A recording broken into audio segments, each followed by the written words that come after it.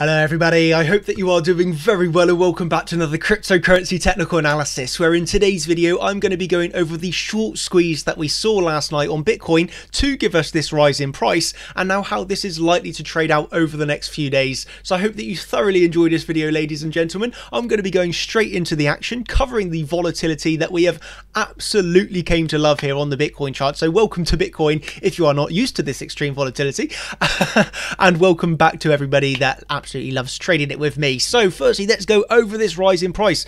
As we all know, Bitcoin loves swing failure patterns, okay? So think back just not very long ago, okay? So back to the 3rd when we formed our double bottom, then we obviously swing failured that on the 13th to give us this rise in price. What happened again here? Last night, we swing failure patterned the low to then give you another rise in price up to the yearly open, which I'm going to cover in a few minutes. So you're at the yearly open resistance, but nevertheless, swing failure pattern of the low, increase in price.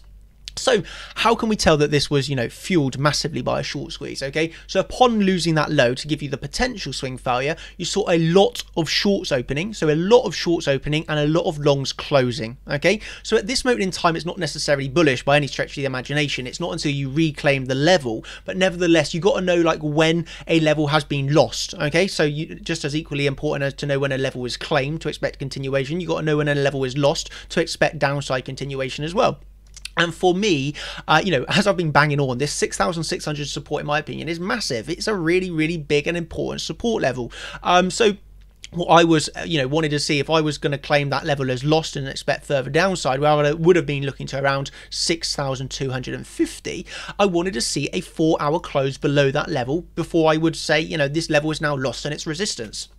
And what actually happened was really nice indeed, that on this 4-hour chart, you can see that you go through the level. You never lose this level because you close back above it, okay? So this level was never lost. It just basically gave you the opportunity for a massive short squeeze because people were envisioning that continuation to happen, okay? You get those short, you get longs closing, you get shorts opening.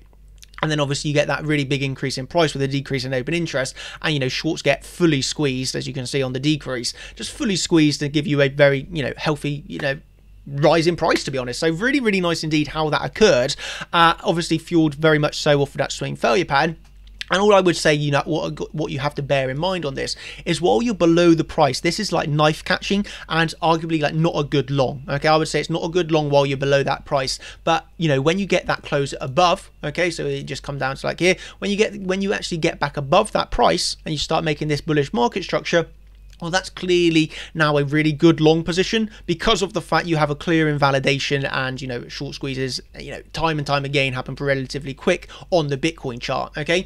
So yeah, I was actually asleep during this, so I did not participate in this because this was happening for me at 2 a.m. so I had just gone to bed, funnily enough. But yeah, that was obviously a really quick increase in price, and really highlighted by that 4-hour close, okay, the way that you went through it back above, and also really funny the way that it happened 1 minute after the daily close, okay? So you can see here that we got that drop in price literally one minute past 12, okay? So yeah, that was pretty funny how that happened for me anyway. So congratulations to them who pushed it down at 1 minute after that close. It was just absolutely brilliant in my opinion. So yeah, you can see that obviously fuels you up in price to where we are now. As I said earlier, we are sat at resistance right now, and that is the yearly open. Okay, so you got the yearly open coming in here at 7,163. We topped out at 7,160, so a $3 front run of the yearly open. So that is our current really big resistance. As we can see here on Bitcoin, it has a habit of moving up and decreasing all of the pump. Okay, moving up, it retraced all of that move, all of that move. Increase, retraced all that move. So we do have the potential again of a lower high, lower high, lower high, lower high, lower high, another lower high, and decrease everything here. And for me, the line in the sand is this yearly open, okay? So you want to claim, bulls are really going to want to claim this yearly open, 7,163, a massive support level at the moment. If you can get above that level, yeah, look towards 7,350, then all the way, claim that, and you're looking at back up at the highs, then obviously around, even up to 7,800, I believe, could come fairly swiftly. But it's kind of like level to level, level to level.